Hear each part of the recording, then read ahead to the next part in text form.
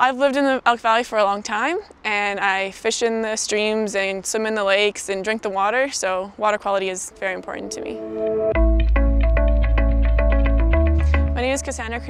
When I first started, I was an environmental technician, and I would sample water, create reports, and assess the data. Now I do a lot of compliance with our permits, so I review our information to make sure that we're in compliance with the government-issued permits. We sample water quality and quantity at about 100 sites throughout the valley, and we assess them against algae, bugs, and fish, and sometimes amphibians and birds. It's really encouraging to see changes. You can see improvements with things that we're doing on site, so it's really encouraging when you work in the environment, you can actually see the work that you're doing. A lot of people may have a negative connotation associated with mining, and when I tell them all the things we're doing, they're usually very surprised because Teck is the leading industry in lots of things we do in the environment.